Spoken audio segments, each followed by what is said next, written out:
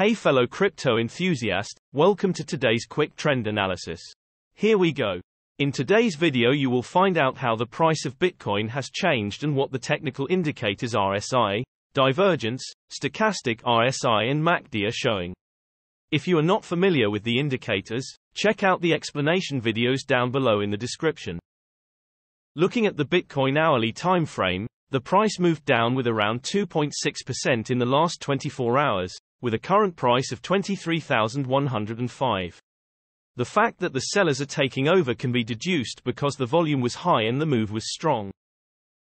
Looking at the hourly relative strength index, the current hourly RSI is at 37, so there are currently no signs of the crypto being overbought or oversold. Jumping to the hourly stochastic RSI, the stochastic RSI currently shows no overbought or oversold conditions. Looking at the hourly MACD, the trend is currently going down because the MACD line is below the signal line. But it's expected for the price to remain the same for some time because the MACD histogram shows that the momentum at the moment is shifting upwards. You should wait and see if the MACD line will cross the signal line, which will be bullish. Moving to the 3-hourly relative strength index, the current 3-hourly RSI is at 46, so it doesn't show signs of overbought or oversold conditions at this point. Looking for divergence in the 3-hourly time frame, owing to the bearish divergence, the price has already gone down. Looking at the 3-hourly stochastic RSI, both the %K and %D lines are in the lower region, which means that the price is getting oversold and soon a trend change or at least some kind of consolidation could be expected. You should wait to see if there will be an upward trend to the crypto because the K line has not yet crossed the D line.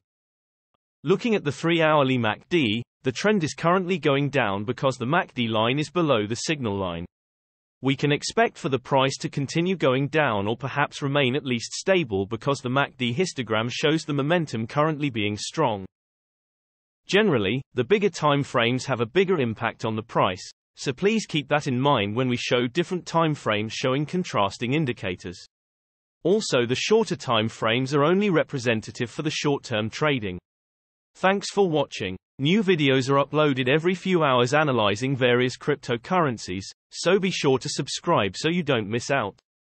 If there is something that you didn't understand, leave us a comment below and we'll get back to you. You should know that trading with cryptocurrencies is very risky and these videos are only an overview of what happens with the price and a pure technical analysis without considering the fundamentals. So you should read more and make your own investing decisions. See you next time.